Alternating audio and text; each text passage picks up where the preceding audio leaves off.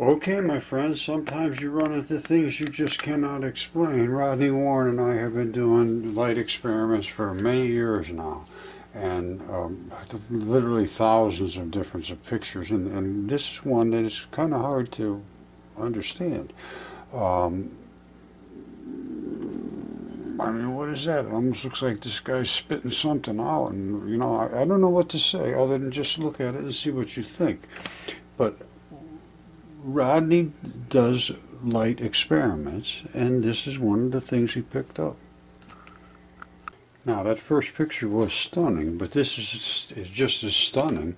This is light accelerating. That's not supposed to happen. It's not allowed.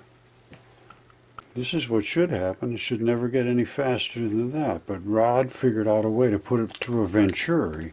And now he's starting to really come around and put a lot of stuff on his site. It's called Rod Warren and on YouTube. And he doesn't normally say anything or much at all. He just shows the pictures as he's taken. He's just an experimenter guy. I do the atomic part. But I could never have shown anything without his research here. I mean, and he stuck with me for years, 6, 7 years now. So this is, and we communicated just yesterday. Or maybe it was even today. I don't remember now. It's just turned into a blur. Look at this. Now, I spend so much time analyzing these pictures that I kind of understand exactly what's going on here. This is light. Light spins in a circle. These light particles are being thrown off of here. This is the back. These are pulse lasers. That's a pulse leaving. This is the back of this pulse. It's pulsed. It's spinning through the Venturi, splaying out like that. And you can see, anytime you see a brighter area, that means more energy. So it's coming around and smacking against itself. The Venturi's right in this area here. And it's coming through the Venturi and just throwing itself out. You see that? That's the camera he uses. The Samsung Galaxy 3S, I think, is something like that. I have the same one here somewhere around here. But he's getting, and he's still using it today. As I just said, I talked to him, I think it was today. And he made the mention. He said this Galaxy phone is just unbelievable how incredible the pictures are, the clarity of them.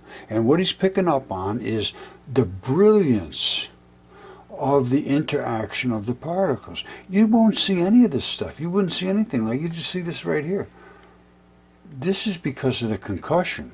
And they use the same phones to take pictures of cosmic radiation. So you can see these high energy particles, no problem whatsoever. And it appears that it was better then than it is even now. That's according to Rod. Now, he's the one doing the experiments, and he's in love with this phone, I can tell you that. And I am too. Okay, I don't know if I showed you this yet or not, but these are the muon neutrinos, the electron neutrinos, and that's the black and white balls. When they separate, they create the muons. Just this stays the black ball, and this turns into electron showers. And I think I showed you this, or I'm just going to show it one more time and then wrap it up. Alright, this is what it is. That's the light, and it's concussing all the other particles that are in the gases, because everything has electrons, electron to electron, push to shove. This is acceleration to the Venturi. The particle itself that creates a wave, because it has a big magnetic field around it, is being pulled out of the wave due to a Venturi. That's an acceleration device. That's the particle. It begins to display itself just prior, right here, just before it concusses. It glows, this particle here. And then when it concusses, it splits in two. And you get what I just showed you a second ago, I believe, which is what CERN wants to see, is the muon and the electron shower. Before, they were attached together as a muon, a white ball, a black ball, and the electron neutrino, which is the white ball. When they concussed here, they separated into the electron shower, and the black ball just rolled around the outside and reattaches down here. So and this is fission, fusion, free energy. We need to look at this pretty quick. All right, this is Rod Warren's channel. You should come up and subscribe to it. He puts things up here that people just don't understand. But watch the flow of this. This is called light flowing. And again, he's not a guy with a lot of words, but he does what he has to do on the screen. Watch this. This is blow you away. Keep an eye on, he's going to make little tiny hits, and I think he must be taking a bazillion pictures or something, and he's using this Galaxy phone. I'm almost sure he's still using it on this. Just look at this. It freaks me out every time he sends me something. Look at this. Now watch what happens up in this area here. See it? It changes, and then it'll glob out. This is interaction of the light particles in femtoseconds or something. I mean, like this. Look at this. And you see a blob. So look, see that? And you see this thing brighten up and that blob sticking out. See now? You got a ridge showing up here. Look at this.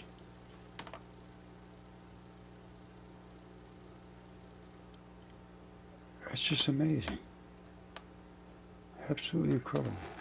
And so anyway, you should pop up here, Rod Warren. He's the guy that did all the experiments. Now, I did some of them too, but you know, how am I going to beat something like this?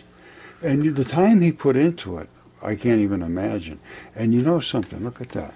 You see these kind of crazy looking things, you know, I know they call it pareidolia, or whatever you call it, where you see things and you don't believe you're seeing them, but or you believe you're seeing them, but you're not really seeing them. That could very well be.